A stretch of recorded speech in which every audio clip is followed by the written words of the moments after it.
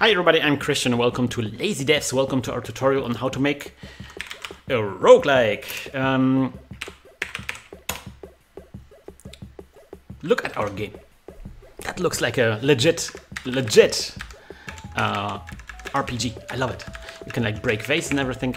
But if you play this a little bit, it's a bit like it doesn't seem as lively. It seems a bit muted, and that's because we don't have any sound effects.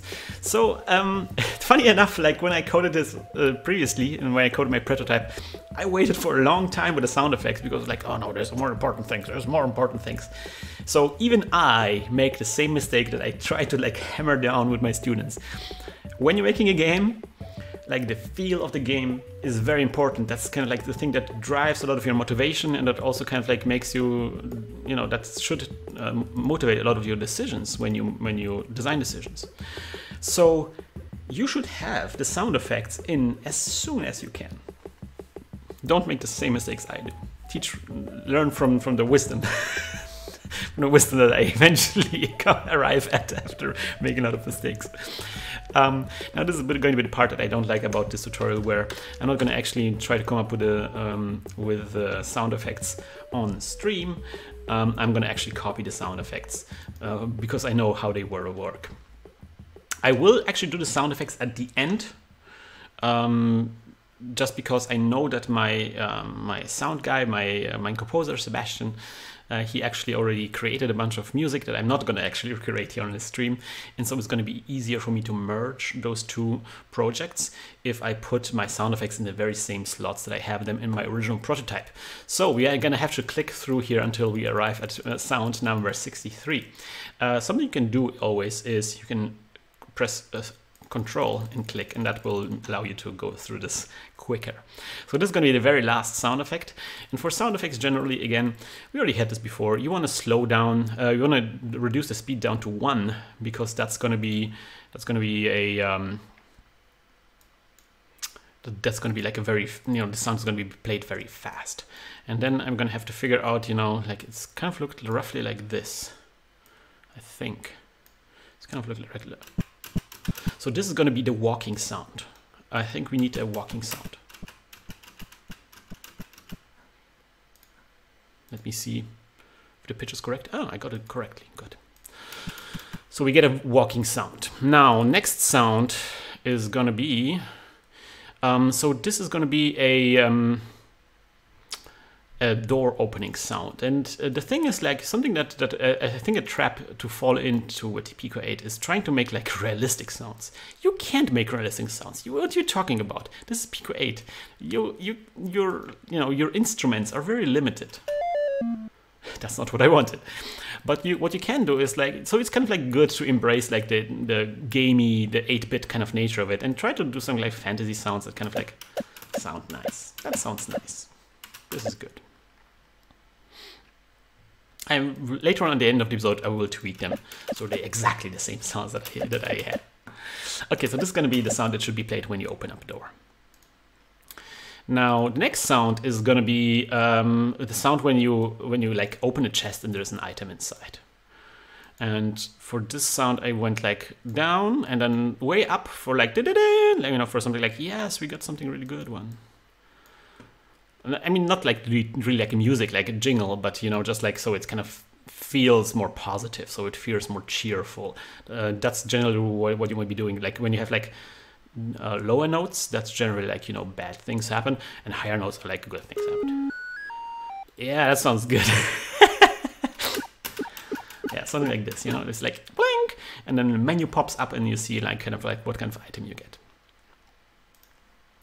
So next sound is we're gonna make a sound like this, but we're not gonna use it just yet. There's gonna be something for later on.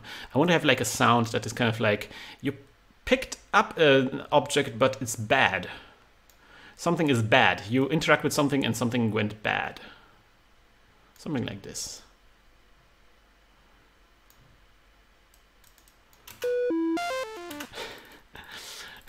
I always love this. I make the same mistake over and over again. Where it's like map, you know. And this is going to be a sound effect for example, when you want to open up a chest and you realize that the game realizes that you don't have the inventory space to interact with the chest. We're also going to use this sound when you, sometimes there's going to be enemies hidden in vases. I had this idea that we're going to hit enemies in vases. And then for this kind of like situation, we're going to have like a warning sound where it's going to make you go, wait, what happened? Now this is my favorite sound. This is going to be, I don't know. I come up with those sounds by just noodling around. But now I want, this time I'm not going to make the same mistake. I want to have like a sound that is about breaking a vase. And this came out great. Let me try to recreate this. All right, so this is it. By the way, what I'm doing here is actually makes really no sense. Like if you want to copy sounds from one file to another, you can just open up the Pico-8 file in a text editor. And when you scroll all the way down, all the sounds will be like a row of numbers, and you can just copy the row of numbers from one file to another. It's just like the process is like very intransparent like when I do it on a video. And so I just for you, I just recreated it in actually in Pico-8. Look here, listen to the sound. I love this sound so much. That's why I really wanted to like really copy exactly the sound, because it's I'm down with that sound.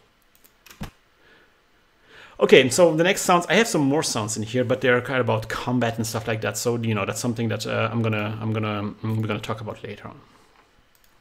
Good. So now I want to add these sounds to my game. So I want to have like the 59 sound for opening vases. So let's do that right now. So we're gonna go here in gameplay now. I told you how you want to kind of like keep things separated from each other. So this vase thing might not be the best place. This trick bump might not be the best place for sound effects. But on the other hand, there is not much to the sound effects. There is just like you play the sound effect. So I'm not gonna like stress about, I'm not gonna have like a sound effect manager and stuff like that. We just play a sound effect. Sometimes you're overthinking stuff, So it's gonna be SFX 59, right, for the vase.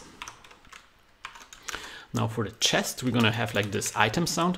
Later on there's gonna be code that interacts with our inventory, and so we're gonna play different sound effects depending on what the interaction resulted in, and also the vases will have different sound effects depending if there's something inside or not.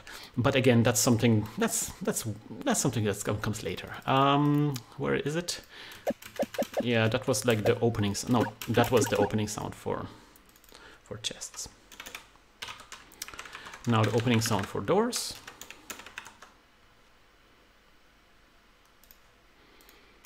That was this, I think. Yeah, 62. And one last thing, I want to actually, if I make a move, I want to make a move sound. So we're gonna go 63 for the move sound. And again, this part here is a bit bad because you kind of like this is stuff that is about moving the player, like gameplay stuff, not really about animation. So maybe we're gonna move it out in its own function. Especially later on, we're gonna rewrite this function so we can actually use the same animation, the same function, maybe also for moving our enemies. So we're gonna change a lot of things about this. But for now, I'm enjoying this.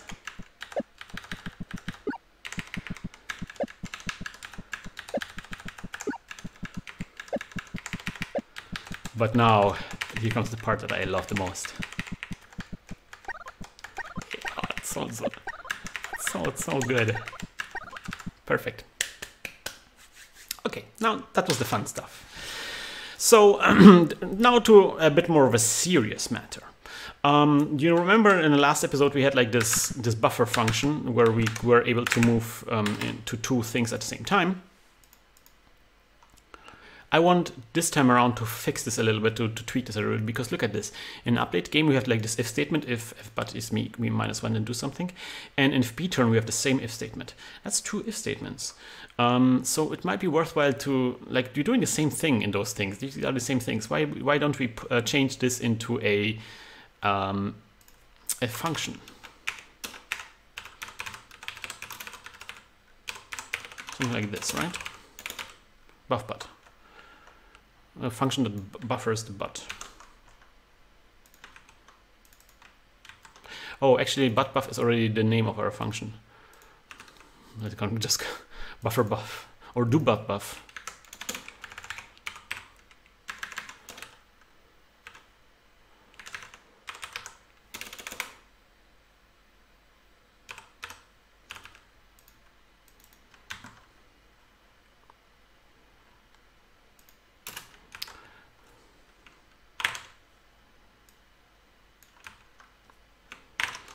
There's a bit of a, like a do but buff. But we're gonna keep it around. It's fine. So now, like this part is like its own little function. And here I noticed like we don't actually have to check if it's greater than 0 because we check if it's smaller than 0. So actually we can just like make sure we can just remove this and go like if but is smaller than 4. Just make it a bit cleaner. Still works perfectly well. Oh yes, let me smash those vases one more time. Yes, so delicious. Oh, good. Okay, so now on to greater, more important things. So we are arrived at a position where we start actually have to think about more systems. So this is a stone tablet that we created here. And what I want to be doing here is if I read the stone tablet, I'm going to show some text on the screen. But alas, where are we going to show the text on the screen? So usually in games like this, like Zelda or something, you get a box that pops up and then there's some text inside. But again, this is Pico-8. Just I don't have the t-shirt on today, but there's just 8,192 tokens left. Or we only have 8,192 tokens. So it's a good idea to think about how to make systems that you can use for different things. And in this case, it would be nice to come up with a system that allows us to create all sorts of boxes. All sorts of boxes. Because later on we maybe going to have like a UI, like a menu system, right? And that's going to be a box with some text in it. And maybe we're going to have like a display of your life. And that's going to be like a little box with a little number in it. So we're going to have like all sorts of boxes appear on the screen. It's a good idea, I think, to come up with a system that allows us to make boxes appear on a screen with some text in it. And we're gonna have to we're gonna have a function. When you bump into this thing, we're gonna have function. Function is like show box. This is the text that you were gonna show in this box. So yeah, let's do that. We have to come up with some kind of name. I'm gonna call this wind. And it's kind of like maybe confusing, but what I mean is like an abbreviation for window. So we're going to create like an array, empty array at the beginning. And that's just going to be an array that is responsible here. This array will include a lot of objects that will be our windows. And then it's going to be somewhere a draw function. We're just going to draw all of the windows, right? And then I'm going to create a new tab. And this tab is going to be UI. Maybe UI and juice. So maybe we can put like the animations in here. I'm not sure. We don't have too many tabs left, so we have to think about this a little bit. Let's keep it to UI first. And so here we're going to call a function, and that function will just we're going to think about how we're going to interact with the system. And I think like a very simple interaction is going to show this window. Just show this window and put this text on the screen. So we're going to call add wind. And now we're going to have to think about what kind of information do we want to have about windows. I think X and Y is a very good idea. Where on the screen should this window appear? We want to have a width and a height. And here comes a bit of problem, like a bit of an issue I have with Pico-8. We're going to talk about it in a second. And then maybe you want to have like a text that this window gets, like what kind of text in this window should have. Now here's a bit of an important deal that's I think important.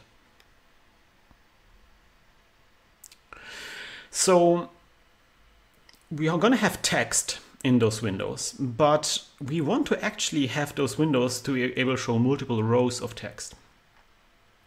And we're going to actually have to come up with a system that we can use that we can like easily like lay out text. Layout text. What I mean with that is we want to use the system also for menus where you can like have like a cursor, and the cursor goes like through different options, and maybe some of the options are kind of like moved around a little bit, so it's kind of like maybe indented a little bit, or maybe like moved further down because this is a bit of a different thing.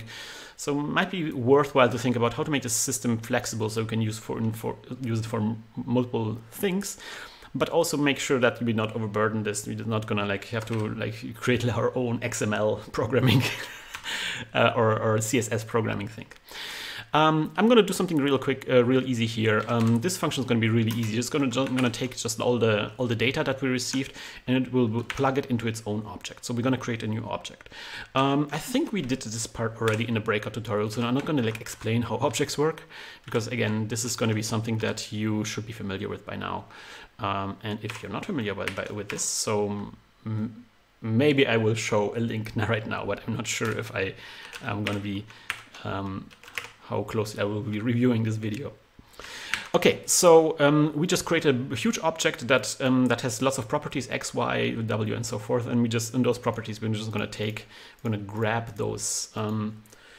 Maybe to make it not too confusing, we can actually make these arguments underscore. So we're not confusing the properties of the object with the arguments that we received from above. And also maybe just to make it a bit more readable, we're gonna write it out like this. Now here's something I don't like about Pico-8. I don't like about Pico-8. I'm going to be hypercritical right now. I don't like how rectangles are being drawn on the screen.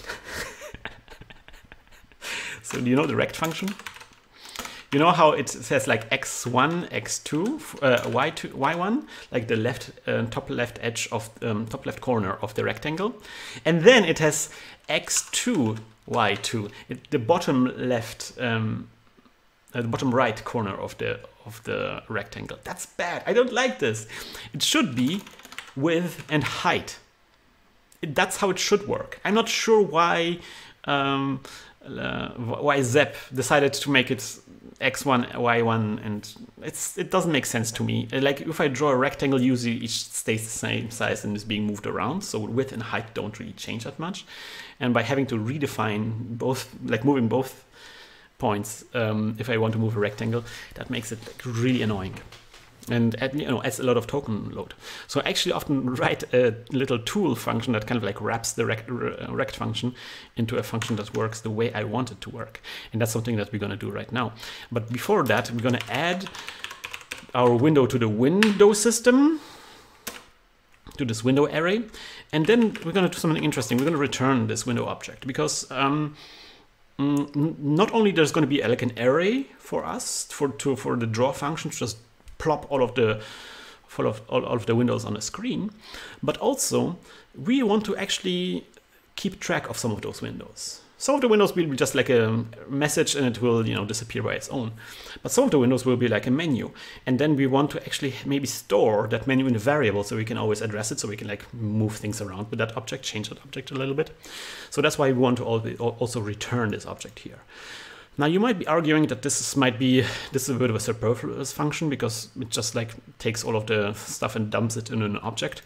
And I would maybe agree with you. I'm not sure if it's actually saving us any tokens here. But yeah, let's see about that. Okay, so now comes the part where I will copy actually some code, because this is a function that I use every now and then. It's just really like the same thing. Here. Rectfill 2, I called it. Christian's rectfill, and that accepts X, Y, width, and height and a color, and it just basically draws a rectangle, but it takes care of the lower right corner of the. Wait a minute, lower right corner. Is that correct? No. Is it correct? No, it's not. Yes, it is. Of the lower right corner of the rectangle, it just calculates the lower right corner depending on the width and height of the box. The -1 is necessary. It's necessary. I'm not going to go into this. Okay, so now the only thing that is left to do for us, actually there's just one thing left to do, and that's going to be drawing the actual windows. Drawing the windows. We're going to call this drawwind. It should be double W, but I like to remove the double. Drawwind. That's going to draw all of the windows, not just one window, but all of the windows. That's because we actually not going to have a situation where we're redrawing one window. It's all just going to be put all of those goddamn windows on the screen. I should keep this family friendly. So now we're going to do a loop that I didn't use a lot in the breakout tutorial, but I kind of like start using it more because it saves some tokens.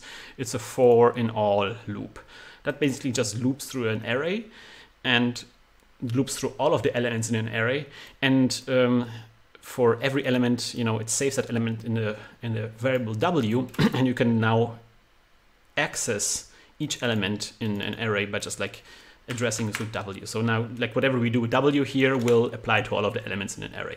It's the same thing as if we had like a for I equals 0 to, or actually 1 to hashtag wind do, and then be like, okay, local w equals wind I. So this and this are equivalent. This is the same thing, but you can see this is a bit more compact. We didn't have to create like this extra part here. When are you using one over the other? There's two reasons to prefer the for I solution, and that's going to be one, if your array is not starting at 1. And that's something that took me, that would be painfully a long amount to figure out. If you have an array that starts with 0 or something, like a weird array, or an array that has like spaces in between, then this solution will be better, because then you can really control where you're starting with your loop. But if your array is like a standard, you know, very vanilla kind of array, then this is better because it uses a lot less tokens. The second moment where you might want to still use this I solution is where you actually, when the index actually matters. So for example, when you are, I don't know, when you're looping through a menu and, you know, you want to highlight certain items and you want to like maybe save that the index of the menu entry somewhere, then that you probably want to be using this loop. There is a for in all with like a second variable that also gets but that doesn't actually save any tokens, so you can just as well use this one.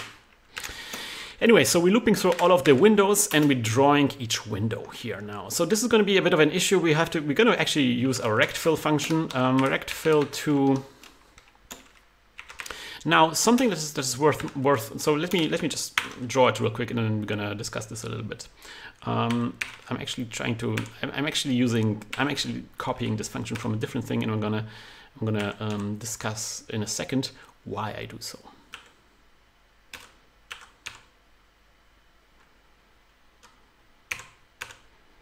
So we're gonna do something like this. We draw a black rectangle. That's because we like visually we're gonna have like a stagger, like we're gonna go from the outside going in, and we go at first we're gonna do like a black outline, then we're gonna draw a frame, then inside we're gonna draw another black outline for the content of the thing, and then we're gonna start going through the text, because the text is gonna be an array of multiple lines that appear in our box, and we're gonna start drawing each text by one after another. Now here's something that we have to acknowledge, we have to remember. Every time we use a dot, look at the token count. Every time we use a dot, we're losing tokens. Every dot is a token. Mind you, like the entire thing is already worth a token. Like if we remove the WH, that's also a token. But if you're addressing a property of an object, that's also costs a token. So it's often when you're addressing the same properties of the same object over and over again, you can save actually some tokens. If you go the extra length and go like, okay, we're going to actually create some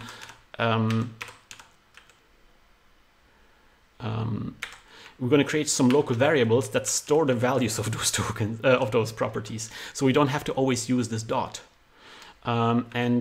And so that's something I'm going to do here. We're going to store the height of the window and the width of the window. Actually, it's weird that we're using the width and height first in their own variables. So later on, when we're drawing stuff, we don't actually have to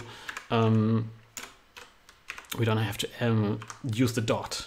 So we can just go like wx, wy, ww, and w height. Something like this.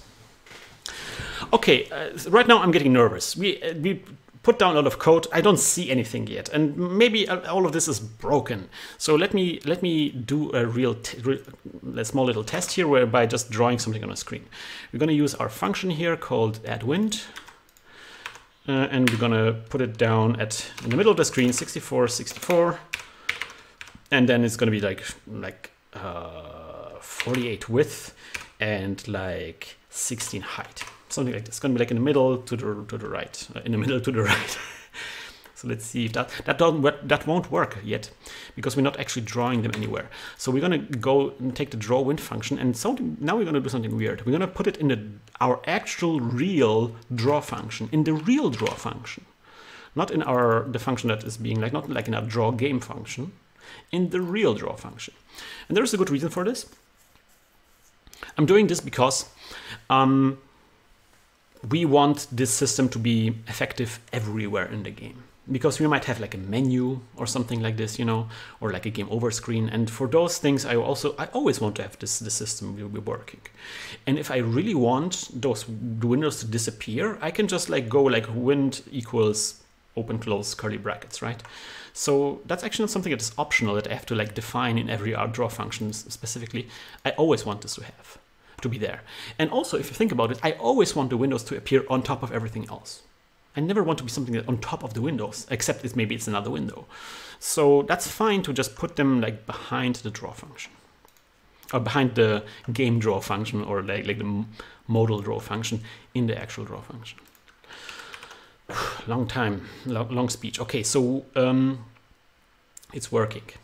You might not see that it's working because it was like this black thing, but it does actually work. But it's kind of like weird.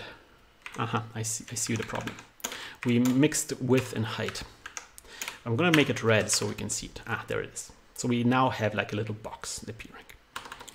I'm gonna make it dark blue so it's visible, but we're gonna turn it back later on to a normal color. Okay, so now we have a dark blue box. Now this is not going to be an efficient way of doing this, but I kind of like this. So now we're going to go like one smaller, and we're going to create the outline. So it's going to be -1, +1, -1, -1, -2 actually now. And that's going to be this light gray color, right? Is that how I made it last time around? Yeah, it's going to be light gray color. So that's going to be like the outline. And we can now create the actual content of the box. I could use the, not the rect fill, but just the normal rect function here. And yeah, I just couldn't use it. I'm not sure if we're actually going to save tokens, because I'm actually using this rect fill 2 function that does a better job of calculating the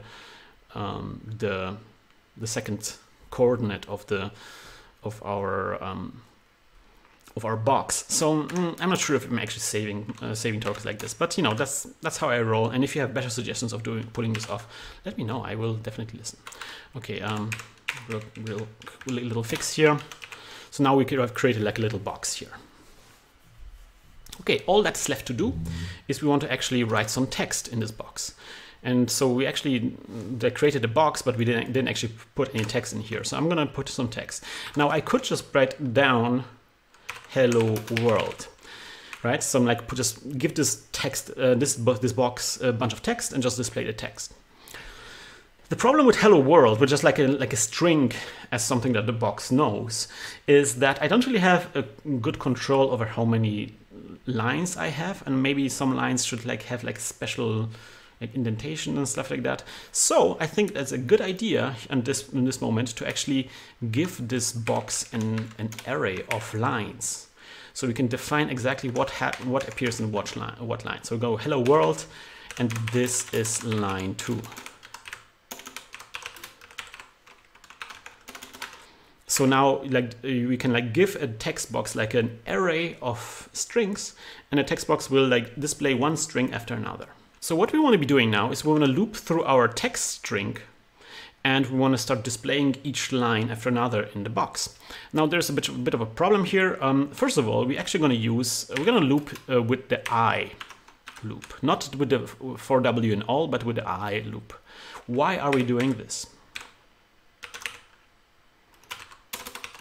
Well, because this is a situation where we actually want to know the index of the text that we want to know which line we are in for later shenanigans where we might have a cursor and we want to be displaying a cursor at a given line, and therefore we want to know which line we're currently drawing so we can draw that cursor next to it. So that's why we have to actually know the index of this thing. And again, there's like a different way of doing this, but I kind of like these kind of loops.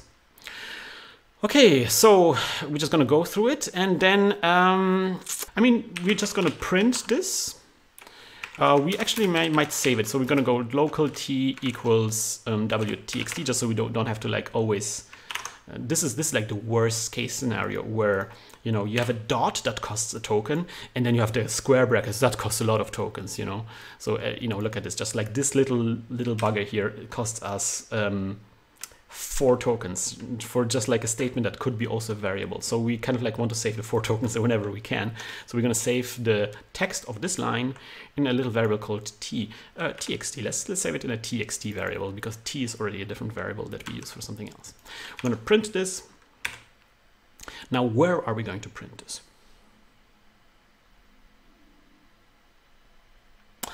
So we could do something like wx divided by the row of which we are printing, but I think it makes sense. It's kind of like a bit nicer if we have like a running, you know, this is the like a running variable that keeps track of which line we are currently in.